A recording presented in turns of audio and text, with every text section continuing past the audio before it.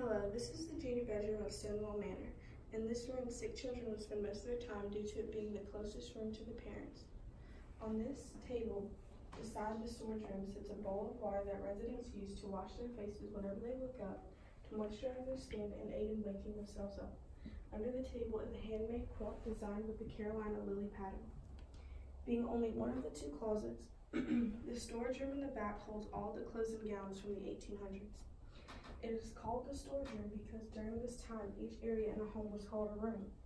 On the storage room door hangs a traveling gown donated to the house.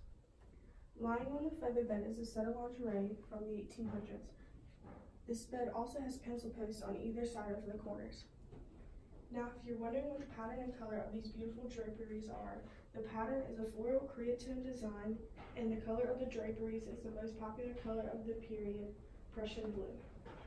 The area over here is the vanity in which they put their makeup on and did their hair to get ready for each day.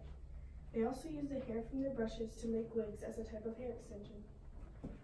The magnificent mirror over here was donated to the room rather than already being here when the residents had lived here.